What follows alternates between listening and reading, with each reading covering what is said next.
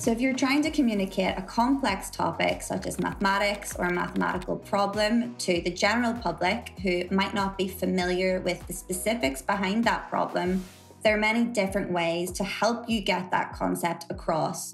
And one of the ways that we do this in Mathematicals is to use videos and things that are visually appealing to people. So by using lots of visual aids, so bright colors and cartoons and word prompts on your screen, you can engage and capture the audience in different ways that you might not be able to do if you're just speaking in terms of equations and mathematics. When we're more creative about how we present and how we talk about math, it makes it more relatable to people from a variety of backgrounds and cultures and experiences. When we are creative in how we explain or how we relate mathematical concepts, we can use things from sports, entertainment, or real world to help really ground the principles that we're learning and the theories that we're learning to something relatable.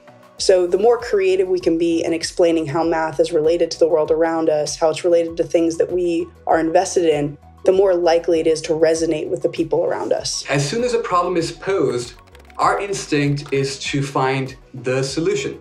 But remember, often there's more than one solution, and usually there's more than one path to it.